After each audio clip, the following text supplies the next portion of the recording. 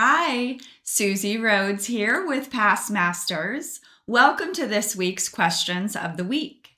This week, our video is going to cover questions that you'll find on the SIE exam. So if you're taking the Securities Industry Essentials exam, then this video is for you. During this week's video, I'm going to cover questions related to Section 2 from FINRA's Content Outline. Let me show you. FINRA publishes an SIE content outline so that I know exactly what to include within my PassMasters course. Section 2 of the content outline is quite broad. It is understanding products and their risks. It is 44% of your test. Remember, the SIE exam has 75 questions. 33 of them are related to this section. Passing on the SIE exam is a 70%. Let's check out our section exam within our PassMasters Learning Management System. Purchasing ADRs facilitate ADR, American Depository Receipt. Read all four choices. Foreign trading of domestic securities. Foreign trading in U.S. securities, U.S. trading in foreign securities, or domestic trading of foreign government securities. An American depository receipt facilitates U.S. trading in foreign securities. So multinational banks will buy the foreign stock, keep it in the foreign country. They create a receipt. It's similar to owning the common stock, but the ADR trades here in the United States. So having an investor own an ADR is wonderful for diversification.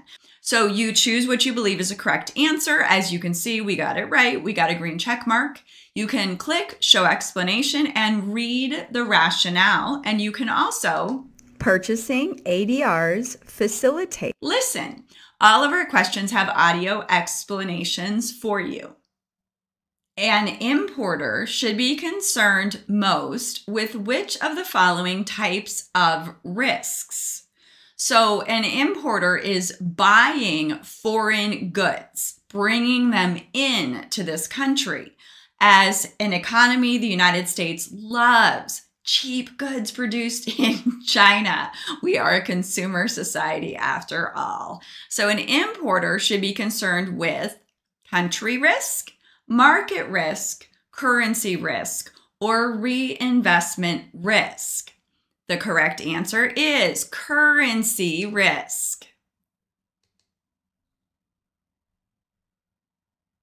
Your client sold some municipal bonds, resulting in a long-term capital gain of $20,000. Which statement is true regarding the taxability of this gain? The gain is tax-free at the federal level, but taxable at the state level. The gain is tax-free. The gain is taxable at both the state and federal level, or the gain is taxable at the state level, but tax-free federally. So municipal bonds pay interest income that is tax-free federally. Taxable at the state level unless the bond is from the same state that the investor lives in. But this isn't a question about interest income.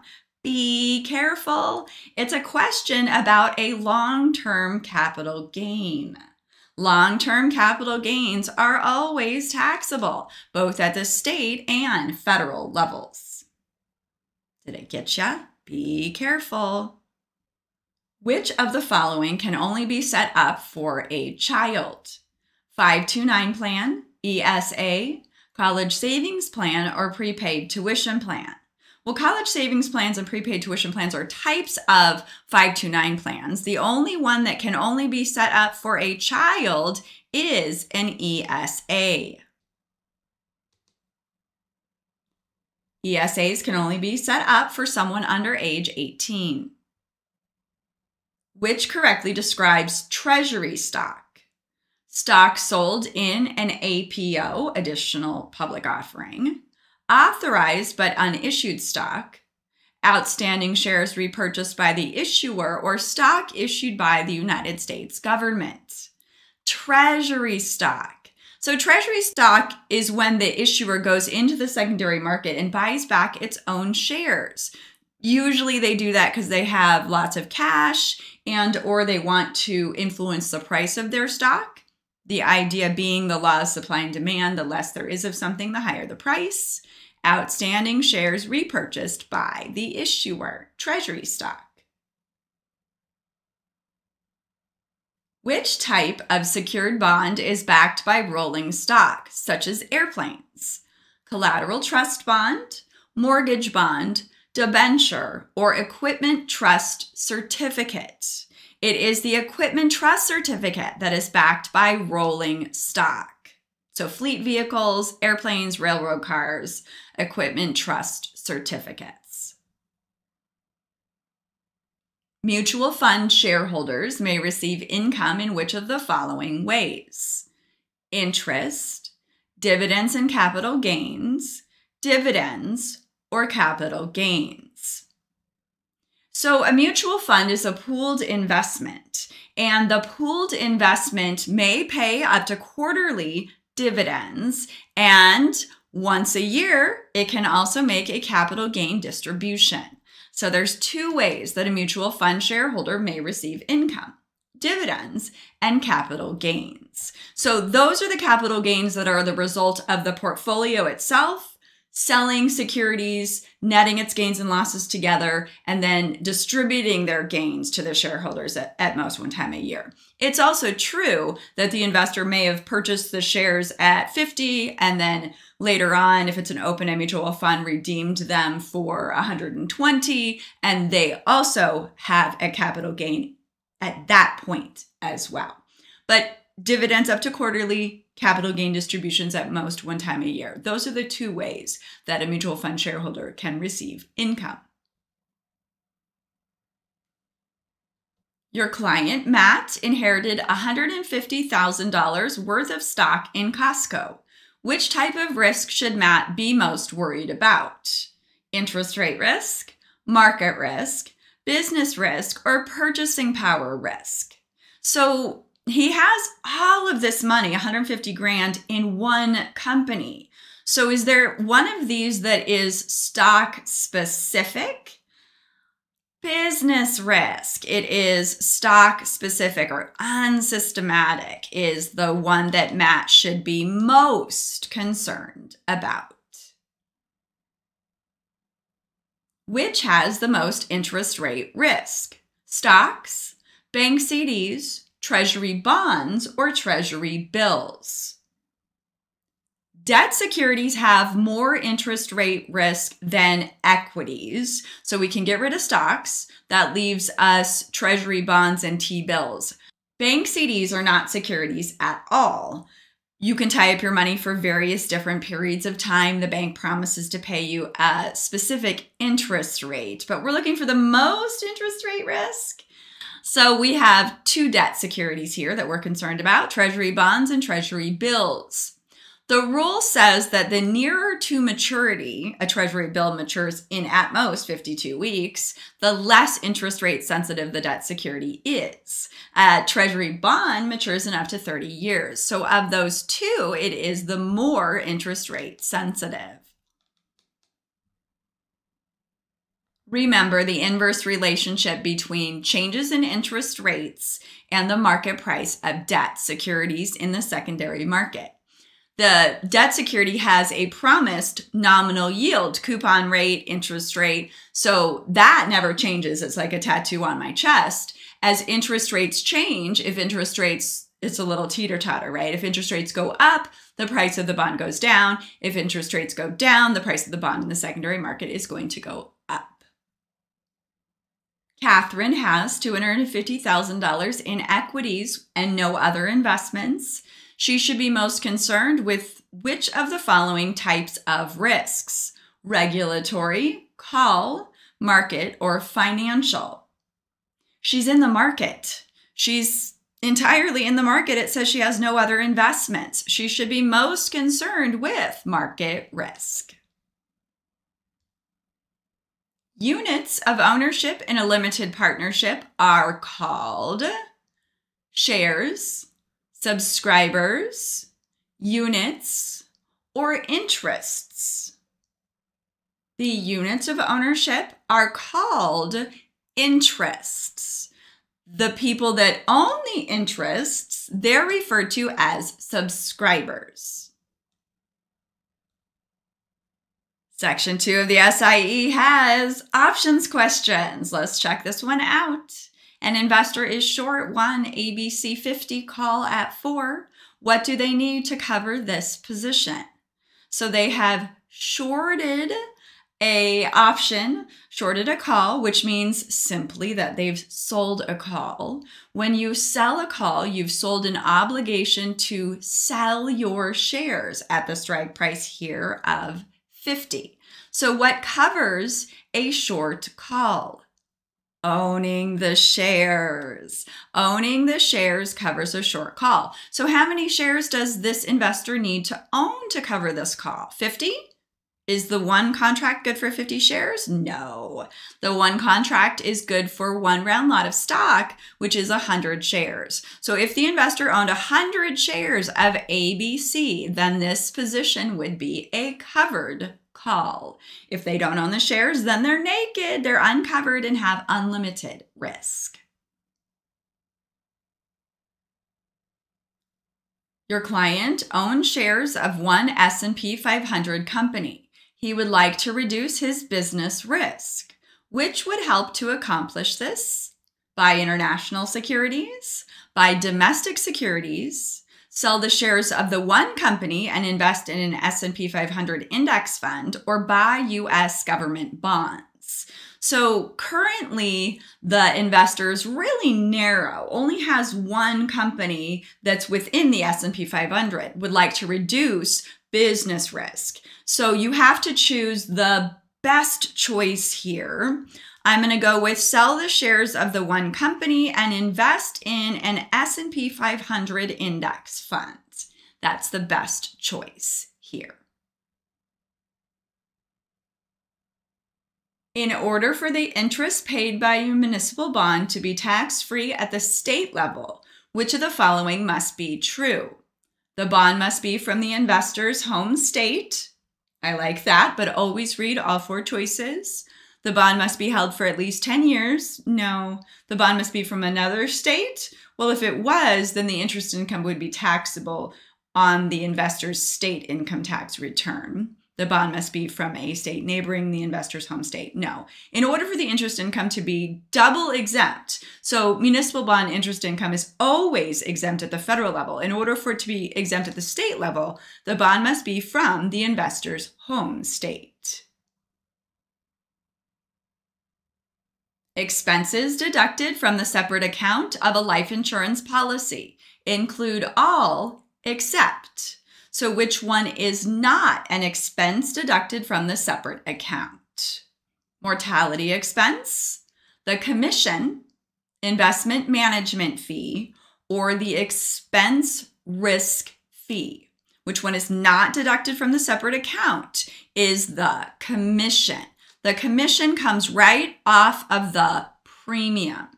The mortality expense, investment management fee, and expense risk fee, those are all expenses of the separate account. Which of the following is not insured by the FDIC? Savings account, checking account, bank CD, or a money market mutual fund purchased at the bank. So the FDIC protects clients if the bank goes broke. So it covers savings accounts, checking accounts, and the bank CD, but it does not cover a money market mutual fund, even if it was purchased at the bank. If it was a money market savings account, however, then it would have been covered. Stock dividends are taxed when declared, when received, when the shares are sold, or when paid. There's a very important word in this question. Be careful. Stock dividends. It's not a question about cash dividends. Cash dividends are taxable when they're received, when they're paid. in the year of the distribution. But a stock dividend is not taxed until the shares are sold. So when an issuer pays a stock dividend, the investor ends up with more shares at a lower cost per share, so that the stock dividend is not taxed until the shares are sold. All are false about direct participation programs except what is true about DPPs. They are liquid investments. No, they're not. Limited partners have unlimited liability? No, limited partners have limited liability. Losses can be written off against ordinary income? Not since 1986. There must be one or more general partners. That is the only true statement about a DPP. Which type of preferred stock would receive an omitted dividend? Convertible, participating, cumulative, or straight? It is cumulative preferred stock that if a dividend is omitted must be paid, then the current dividend is paid before common stockholders can ever receive another dividend. Cumulative preferred stock. Private funds are suitable for wealthy investors, for all investors, for institutional investors only, or for most investors. Private funds are only suitable for, let's see, wealthy investors. They're not suitable for everybody. A UGMA account must be a margin account, a cash account, a joint account, or a brokerage account. An UGMA account. So an UGMA account is an account for the benefit of a minor, Uniform Gift to Minors Act. That's what UGMA stands for. An UGMA account must be a cash account. So there is one minor per account, and then there is one custodian for each account. The custodian does not have to be the parent, but does have to be someone that is of legal age. It is not a joint account. It can't be a margin account. It must be a cash account, and all transactions must be paid in full. The minor Social Security number is used in an UGMA or UTMA account. Which of the following would have an adverse effect on the return of an equity REIT? So an equity REIT owns buildings. A mortgage REIT would own the mortgages. So an equity REIT owns buildings. So we're looking for an adverse effect. High occupancy rates, high property values, low interest rates, and overbuilding. Which one would have an adverse effect on the return of an equity REIT? Overbuilding would have an adverse effect on the return of an equity REIT. High occupancy rates, high property values, and low interest rates would all have a positive effect on an equity REIT. Limited partners in a DPP have limited liability, a voice in management, expose their personal assets to business risk, or unlimited liability.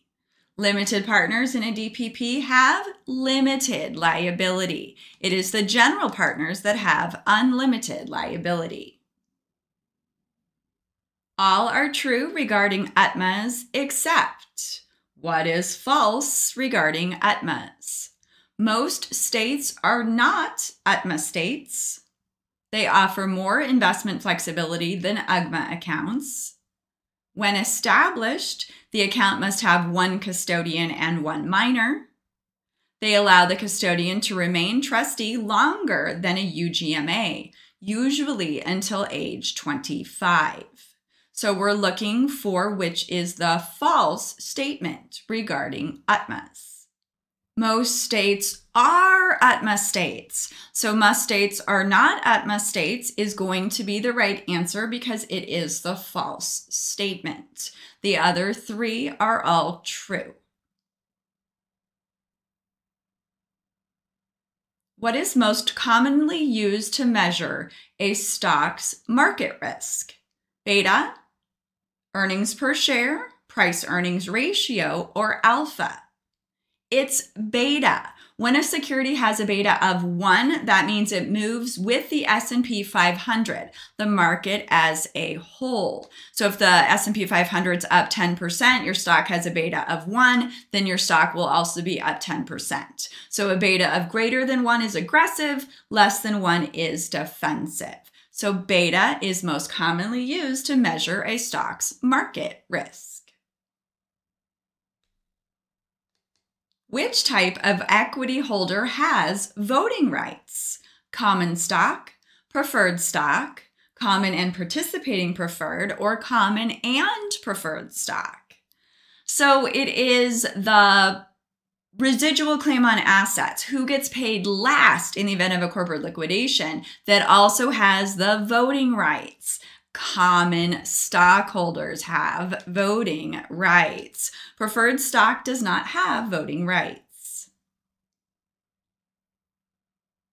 Your client has $200,000 in bank CDs. She should be most concerned with which type of risk?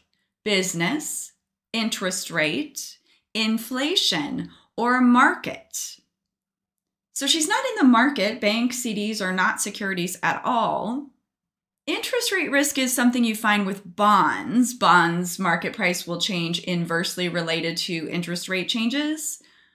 Business risk, no, she's not invested in any specific company.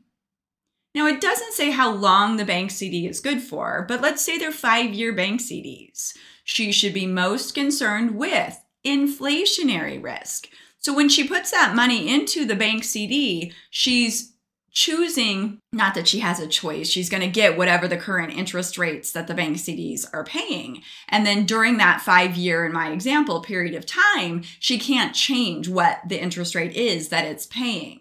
So that in the end, if inflation is more than the interest rate that she earned, she has purchasing power risk, inflationary risk. Of the following, which type of investment company has an investment manager? Holding companies, management company, unit investment trust, or face amount certificate company? Under the Investment Company Act of 1940, there are 3 types of investment companies, but only one of the 3 has an investment manager, and that is the management company. So sometimes the test is that easy. I will hope for lots of easy questions for you. A treasury note pays interest semi-annually, annually, quarterly, or upon maturity. A treasury note pays interest twice a year, semi-annually. Another options question. Ben buys 100 shares of stock at 80. So he's long stock at 80. He also buys a May 74 put at 5. So he was out of his pocket 80 when he bought the stock, and he's out of his pocket 5 when he bought the put. The put is going to be his downside risk insurance. If the stock price should fall to 0, which is the worst case scenario, what is the most that Ben will lose? So when you're long a stock and you're long a put, that's the best kind of hedge you can have, because a put gives Ben the power to sell his shares at the strike price of 74. So that even if the stock price goes to 0, Ben will sell his shares at 74. So he was out 80 to buy the stock, out 5 to buy the put. Let's pretend that the stock price goes to 0. He sells his shares, creating money in his pocket, 74. So that when the stock price, or if the stock price should go to 0, the most that he will lose is $1,100. So keep track of this on your scratch paper. Out 80, out 5, in 74. Another way of looking at it, 80 is what he paid to buy the stock. He has a contract to be able to sell the stock at 74. So that is a $6 a share loss. He also paid $5 a share for the put option. So 6 plus 5, that's $11 a share. The contract is for 100 shares. 11 times 100 is $1,100. So you can do it either way. They both give you the right answer. So he was long a stock and long an option. That's the most he can lose if the stock price should go to 0.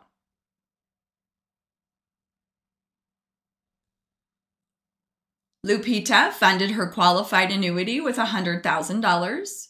When she died at age 70, her account balance was $219,000. She had not annuitized the contract.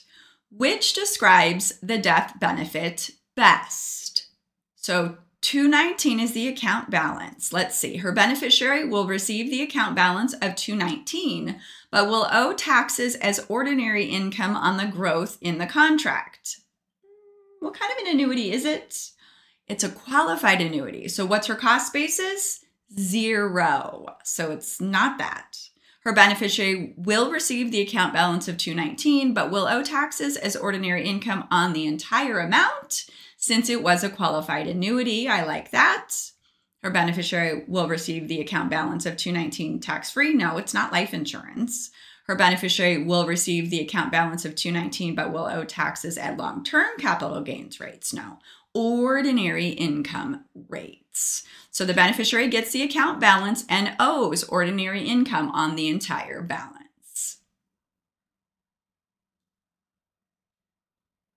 Rights are options that are good for 30 years, 90 days, 9 months, or 30 days.